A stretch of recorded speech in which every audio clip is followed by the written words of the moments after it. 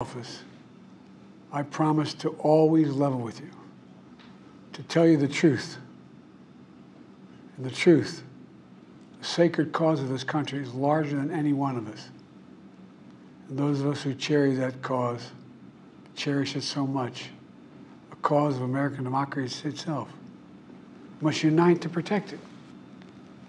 You know, in recent weeks, it's become clear to me that I need to unite my party in this critical endeavor. I believe my record as president, my leadership in the world, my vision for America's future, all merited a second term. But nothing can come in the way of saving our democracy. That includes personal ambition. So I've decided the best way forward is to pass the torch to a new generation. That's the best way to unite our nation.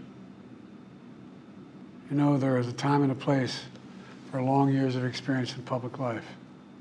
But there's also a time and a place for new voices, fresh voices, yes, younger voices. And that time and place is now. Over the next 6 months, I'll be focused on doing my job as president. That means I'll continue to lower costs for hardworking families, grow our economy. I'll keep defending our personal freedoms and our civil rights, from the right to vote to the right to choose. I'll keep calling out hate and extremism.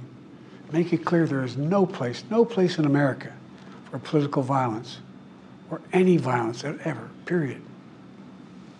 I'm going to keep speaking out to protect our kids from gun violence, our planet from climate crisis that is the existential threat. And I will keep fighting for my cancer moonshot so we can end cancer as we know it, because we can do it. And I'm going to call for Supreme Court reform because this is critical to our democracy, Supreme Court reform.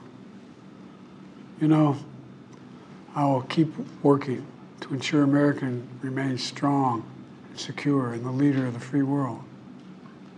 I'm the first president in this century to report to the American people that the United States is not at war anywhere in the world.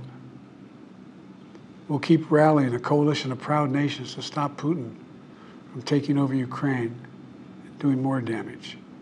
We'll keep NATO stronger, and I'll make it more powerful and more united than any time in all of our history. I'll keep doing the same for our allies in the Pacific.